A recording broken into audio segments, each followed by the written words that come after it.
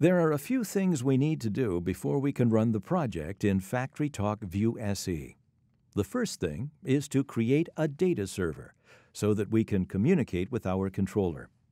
For this demo, we are using a ControlLogix L63 controller, so we will be using RS-Links Enterprise as our data server.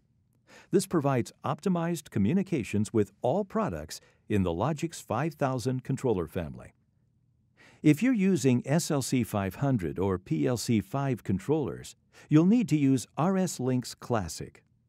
In that case, you would create an OPC data server, which can be used to talk to third-party OPC data servers or to RS-Links Classic.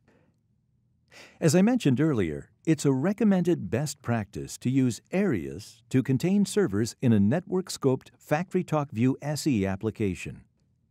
Doing this will isolate the servers from one another and also optimize the data update time on displays. If you're interested, Knowledge Base Aid 29663 goes into more detail about this. So we will first create another area in our application called Data Links Enterprise. Now, to create our RS-Links Enterprise data server, we right-click on the Data Links Enterprise area and select Add New Server. Then, Rockwell Automation Device Server, RS-Links Enterprise. Now, we will open the Alarms and Events tab. Check the Enable Alarm and Event Support box to enable FactoryTalk Alarms and Events features for this data server. Uncheck the Enable History box. For this demo, we won't enable historical logging of FactoryTalk Alarms and Events.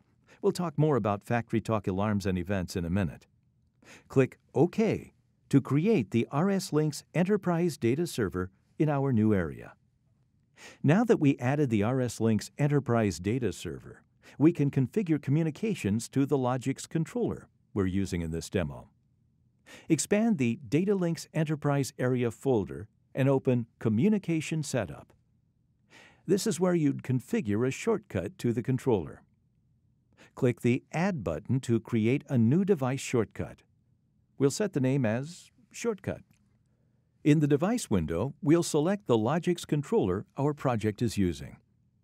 We want to enable FactoryTalk Alarms and Events in this controller, so change the Enable setting from No to Yes. Click Apply to associate the selected controller and path to our shortcut. Click OK to close and save the new shortcut.